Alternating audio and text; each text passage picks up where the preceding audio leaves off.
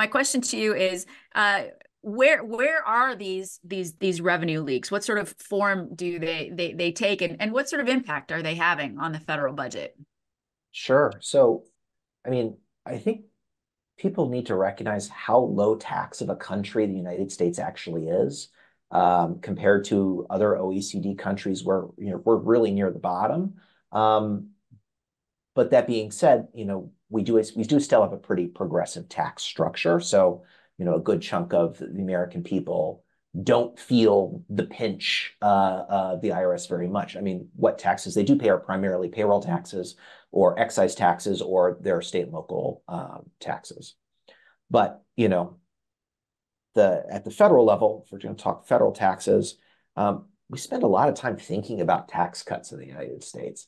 There is so many policies that are actually being done and pursued through the tax code. We'll give a tax break for this, a tax break for that. And we don't do it through spending programs. So that just means, you will need more revenue in other ways because we keep opening these little holes in the tax code in a lot of different places. That being said, besides tax breaks and tax credits, we also have pretty insufficient tax enforcement in the United States. There's a big tax gap of what people ostensibly owe and what they actually pay. And a fiscally responsible tax code means tackling all of these pieces. It means tackling enforcement. It means closing tax breaks and credits, but also making sure that you can, if I use a metaphor like a bucket, if we punched a whole bunch of holes in the bucket, you still need to also make sure water is coming into the bucket, which is economic growth.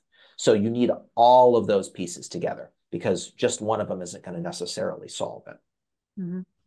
One of the things I think is kind of difficult here is obviously one of the easiest ways to plug the holes is just to simplify the tax code, right? If you take away all these exceptions and one-off provisions. But Bill Gill over at Brookings recently just put out a paper where he really demonstrates how tax simplification makes it really hard to meet other competing goals of, for simplicity, but also progressivity and fairness. He gives the example, suppose that you want to subsidize childcare costs, but you don't want to give money to people that they can then spend on ski school for their kids at Aspen, right? So you've got to write these exceptions and phase in, and maybe you don't want to provide support for the uber wealthy. So you've got to write in these phase ins and phase outs. So how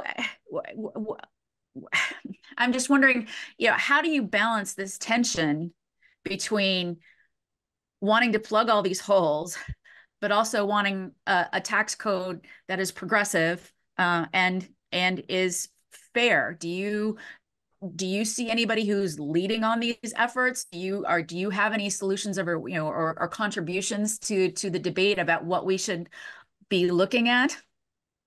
I mean, it's a great question, but unfortunately, I don't have a great answer because everyone is looking out for their own individual interests in the tax code, whether that's companies and their specific tax breaks, whether that's a politician and his or her specific tax break or credit that they put in a bill and are trying to extend.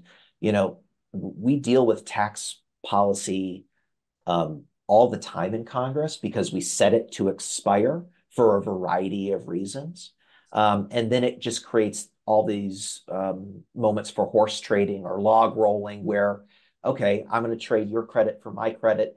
And we've actually made the situation worse, not better. That's what we're looking at right now for 2025. The Trump tax cuts will expire, or at least the individual income tax side of the Trump tax cuts are going to expire in 2025, which means that, unless we act on that, taxes will go up for people, and that's no fault of Congress's. That would just be what happens if they don't do anything. But how that horse trading takes place after this election is going to be really interesting. And that's the big focus of 2025. And it's part of why I actually wrote this piece, is because we all have to get on the same page. What is everyone's ask at the end of the day when the Trump tax bill expires? And I'm trying to get Democrats to say, my ask is we don't make the debt situation worse.